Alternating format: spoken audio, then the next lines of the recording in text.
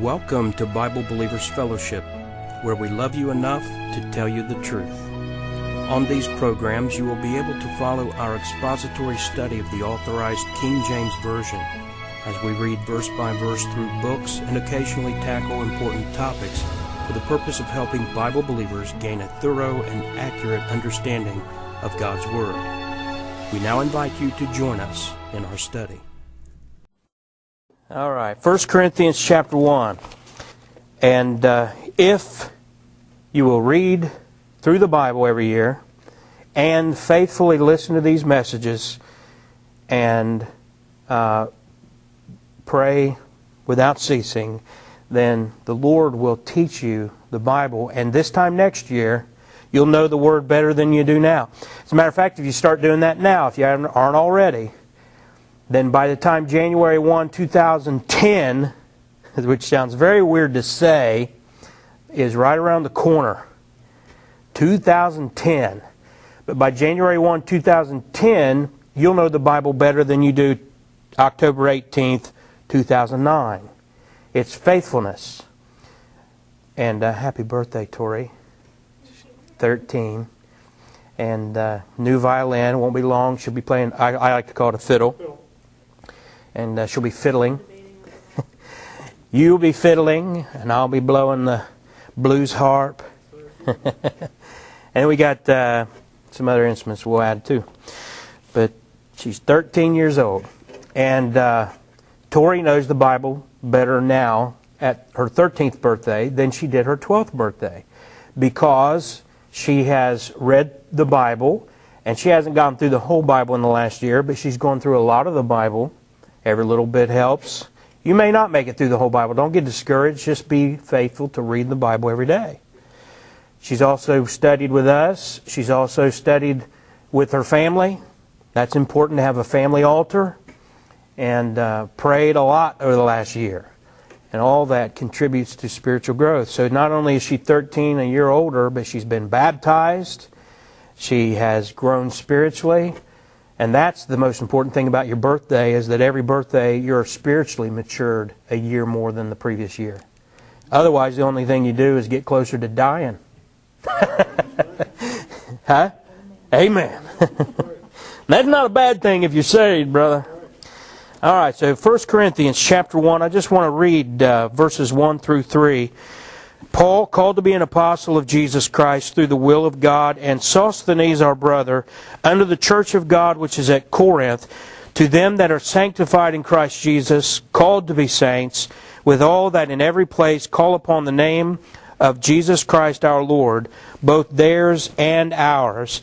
Grace be unto you, and peace from God our Father, and from the Lord Jesus Christ. Now, Paul starts out his letters like this. It's a greeting. He announces himself. So we know, this may sound very basic, but it's important. We know from what we just read a few things. You just learned something about the book of 1 Corinthians. Number one, who wrote it? Paul. So Paul is the human author of this book. Now, the Bible is just like Jesus. The Bible's called the Word of God. Jesus is called the Word of God. Jesus was the living Word, but the Bible's called a book that is living and powerful and sharper than a two-edged sword in Hebrews 4:12. The Bible and Jesus have dual natures. Jesus was God and man. And so when He took upon Himself flesh, He was fully man, not half man. He was fully man, but He was also fully God. 1 Timothy 3:16, God was manifest in the flesh. Same thing's true about the Bible. The Bible is a fully, completely human book. Human authors wrote it, and yet it's divine. And fully, completely divine. Infallible, inspired, inerrant. And so you see Jesus, and you see the Bible, and you see this dual nature of God's message in His words in this book, and you see God's in God's Savior, His servant Jesus, who came as a child, born of a virgin, sinless, died for the sins of the world. He was fully human and fully divine. And this book you have on your lap is fully human and fully divine. That's why you see a difference between the books. You can tell there's different human authors. And yet there's a difference between what Paul wrote here in 1 Corinthians and other things Paul wrote. He wrote an epistle to the Laodicean church that isn't in the Bible. Why is that? Because that book was totally just Paul's. Now I'm sure God led him like He'll lead Mike to write an article for the website. He led Paul in that epistle to Laodicea and a third epistle to the church of Corinth and other things he wrote. But He led him just like He does Annie when you write articles for Random Truth. He led Paul like He has hymn writers, like when Jenny writes a song. God led her to write those words to those songs. Now, that's not the same as what we see in the Scripture when God not only led these men, but actually breathed through them, through their vocabulary, through their intellect, through their personality, through their experiences. God breathed through those men the very words He wanted us to have. It's a little different from Jenny's songs. We can say Jenny's songs are inspired by God in the sense that in the English definition of the word inspire, it means that God is the one who motivated her. God is the one who's made her what she is today. And so she has produced those songs. You've produced these articles because of God working in you. Still, though, that is different from what we're reading here in 1 Corinthians and the rest of the Bible. And it's different from what you would read if ever they discover that epistle to Laodicea or the third epistle to Corinth. We won't add that to this book because that'll still be a writing of Paul that was not breathed by God. So we have to understand what we're reading. And Paul is the human author. We also know Paul was a Jew and that he was a chosen apostle of Jesus Christ. Unlike a lot of these people we see today who claim to be apostles, Paul was authentic. And we know he was chosen by God for that position. And we see that he wrote this just as it was written by Paul, but yet breathed by God. He wrote this to the church of Corinth. But look what he said there in verse 2. And all that in every place call upon the name of Jesus Christ our Lord. So it's not just to Corinth, but it's also to Laodicea and to the church in Cenchrea and the church in Macedonia and the church in Jerusalem and the church in Antioch and the church in Worthington at the screens in the continent and October 18th, 2009. All in every place that call on the name of the Lord Jesus Christ.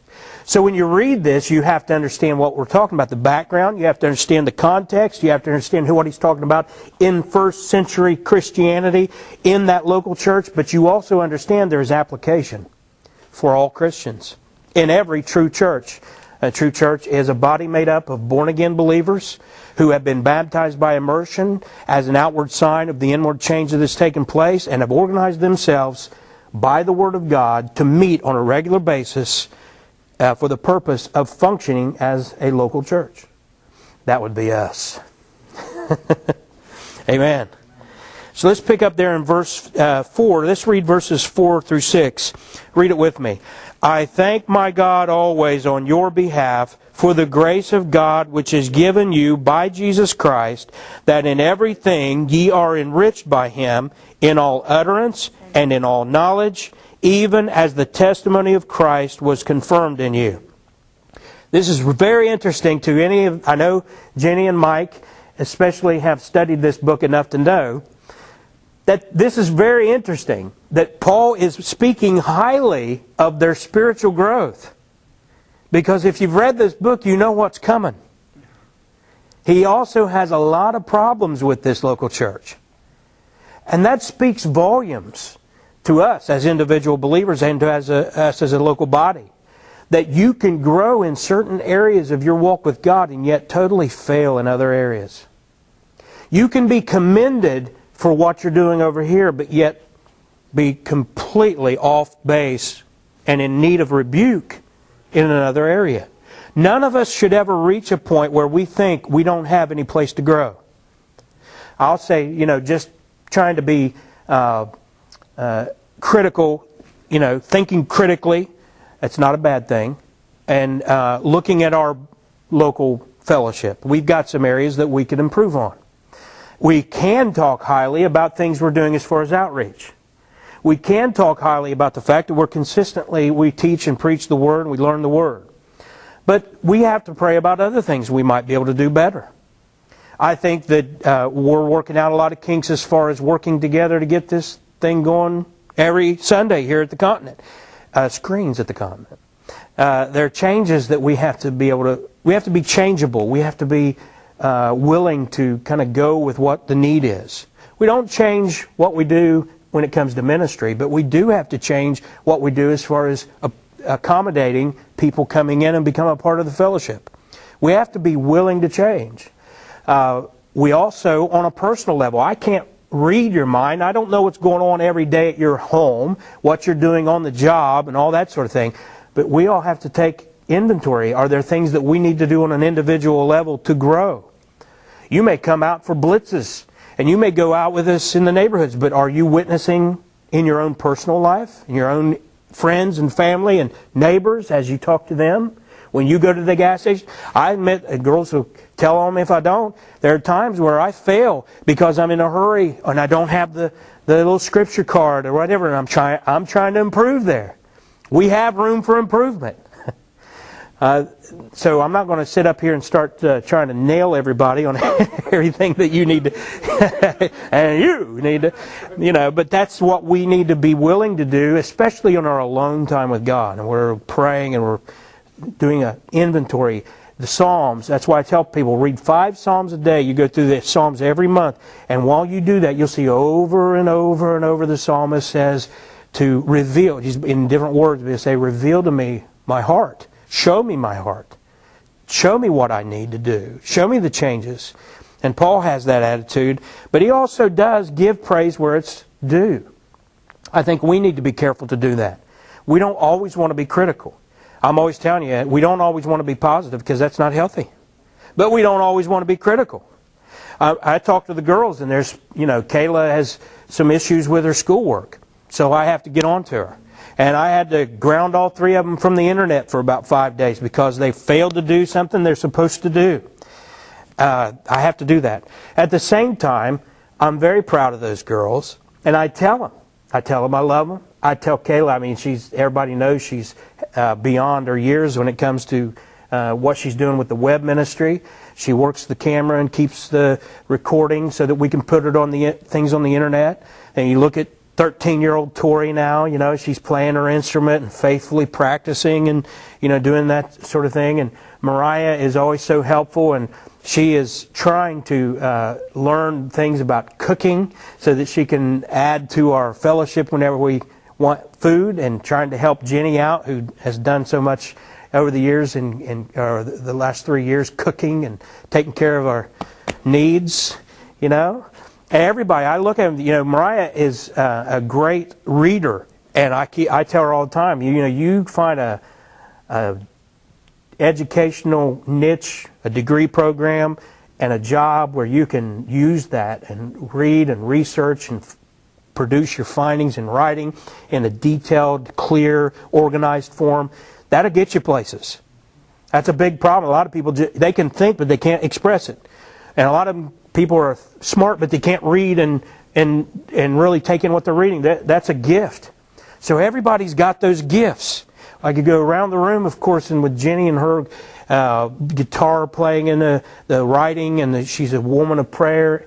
And Annie and her work on the internet and her work with the unwed mothers and all that sort of thing. Lee, we've talked about it. He's come to me wanting to be more used of God. Now he's going to go out when he gets back from his trip. We're going to go out on Thursdays witnessing and talking and praying together, and he wants to get more active, and that's exciting. It's awesome. And Mike,